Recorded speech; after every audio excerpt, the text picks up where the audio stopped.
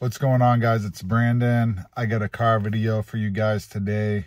It's no Ferrari or Lamborghini like some of these guys on YouTube, but I actually just picked up this brand new 2023 Jeep Grand Cherokee Limited.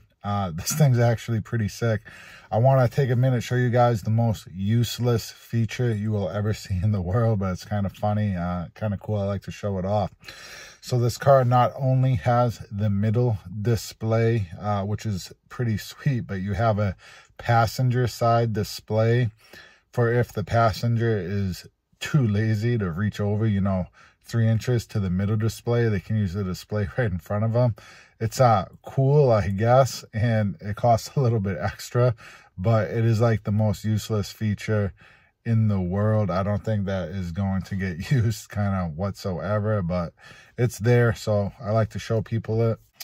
But the point of today's video, I want to talk about downsizing your watch collection and if you should downsize your watch collection. A lot of people think downsizing your watch collection is a sign of maturity in this hobby, and I definitely agree with that point, and I'm going to tell you guys why. I know some of you guys are going to comment, no watch today. I just came back from the gym. Baby's inside the house sleeping, hence why I'm in the car. But no watch today. I'm going to go on inside, and I'm going to put on the big reason why I'm downsizing my watch collection. I just got the Explorer 2. This is the newest iteration of the Rolex Explorer 2. I picked this up straight from the AD, and it's quite an expensive watch, so I have to downsize my watch collection a little bit. I had a 14 watch collection. I'm knocking it right down to probably 5, possibly 6 if I keep my G-Shock, which is only a $99 watch. I should have put it on this morning as my gym watch, which I usually do, but I just rushed out of the house this morning.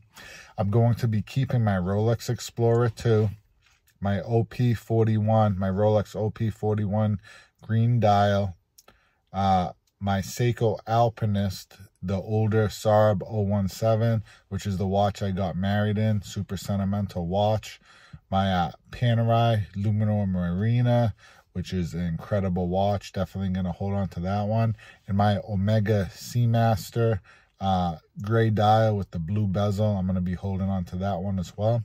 So I will have this core 5 watch collection, 6 if we add in the G-Shock, but I'm knocking it basically down by half. And why am I doing that?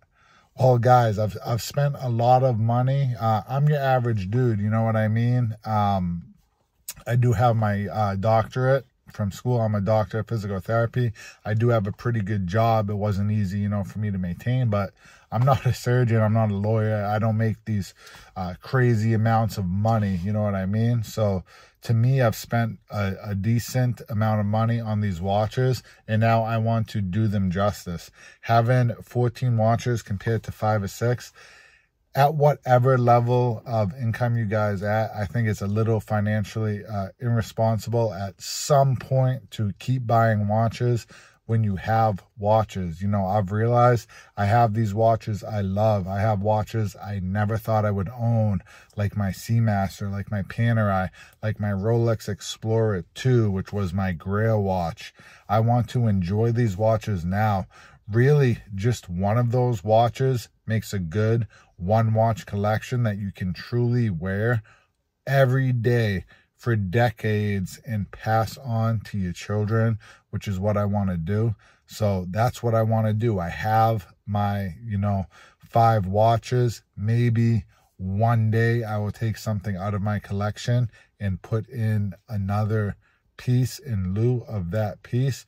But I just can't right now, in good faith, keep buying watches while I have these pieces. I want to wear these pieces, enjoy these pieces, give them the wrist time that they actually deserve, so I can wear, my Rolex Explorer 2 day after day after day, whether it's hiking, whether it's, bike rides with my daughter, going to work. I'm attaching all these memories to that watch, and that only comes if you're able to put on, a lot of wrist time on this watch. Another thing I want to talk about is when you tie up money like this in watches, you should probably insure your watches so that your watches, if something happened, you know, I'm not assuming I'm going to get robbed. I'm a mixed martial artist. I'm pretty sure that any situation arises one-on-one, I'm going to handle that situation. I would even go as far as to say 2-on-1 to 3-on-1. I'm probably going to handle that situation. I'm not scared. And you guys have probably seen my video. I had a place, someone was attacking a woman, and I placed them in citizen's arrest. I took them down, threw them in a Kimura. So I can handle myself. I'm not worried about getting robbed. I also do always carry a firearm in my fanny pack or in my waist strap. So I'm always armed. I'm always ready, you know, for whatever happens. So I don't think I'm going to get robbed per se. But that's not all you guys. That's not all of you guys. A lot of my viewers do comment on me that they're scared to get robbed. Insure your watches. So if something like that happens, you don't have to worry about it. You're covered and you're safe. It doesn't cost that much money to insure these watches, but it does if you're insuring 20, 30 watches. Now you're spending thousands of dollars every year to insure these watches for something that's probably not even going to happen. Nothing is probably going to happen. Your house probably isn't going to light on fire, and no one's probably going to steal your watches. So to throw that money away, I mean, you are probably throwing the money away, but it is good to have the peace of mind. If you have a smaller core collection, you're able to do that. You're able to get that peace of mind. If you have 30 watches, that's a lot of money now that you're putting up to insure these watches. And the other thing I want to talk about is servicing your watches. I will be honest with you guys. I have never serviced any of my watches. I know a lot of you guys are probably the same way because they've never had any problems. Even my long jeans, which was pretty much the first watch that I got, the first luxury watch, it keeps perfect time. Because I had so many watches, I would rotate through my watches, so I'm wear them a little bit. It would keep them lubricated, and then, but it wouldn't be, you know, too much wear through these watches. I don't bang them around too much, so like, they've always kept perfect time. And Hans, you know, has said it basically on Federico Talks Watches, who's an expert watchmaker. If it's not broken, you know, don't fix it. So I haven't serviced my watches, but I need to at some point service these watches. My Panerai I just bought, I think it is running just a little bit slow. When I do wear it, you know, for 2 weeks, I'll notice that maybe I'm like 2 minutes off, 3 minutes off. It doesn't seem to be happening all the time, but it seems to be happening sometimes. I'm just off a couple minutes. It's hard to tell on the Luminor anyway because there's no secondhand. But I want to service these watches, and to do faithful service on these watches, maybe to get, you know, straps on these watches, that's extra costs that are associated with that. And having a core smaller collection is going to allow you to like get the extra accessories for the watch, and especially a Panerai, which is a strap monster, but do the services on the watch. So I think downsizing and realizing, you know, you have, once you've attained some watches that you really, truly love, focus on those watches. Give them the wrist time they deserve. Service these watches, insure these watches. Do everything, you know, cross all your check marks off so that you can really do these watches justice and enjoy them. I think that's kind of the perfect amount of watches. For me, everyone's different. Some of you guys might want to fill up a whole box, 10 or 12 watches.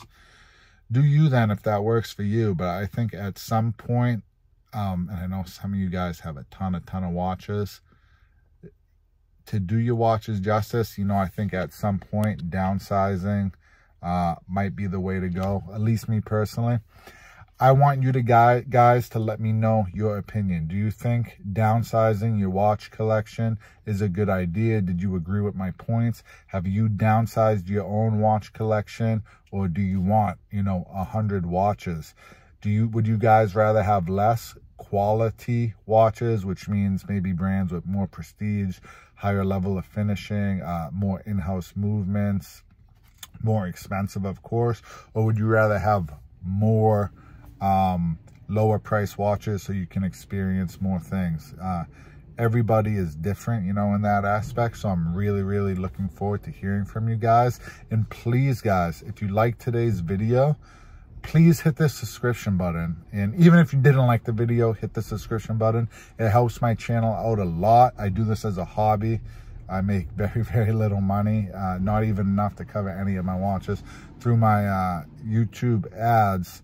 So if you guys subscribe to the channel, it really does help the channel a lot. It allows me to keep filming these videos for you guys. So yeah, let me know down below. Please subscribe, and I'll talk to you guys on the next one.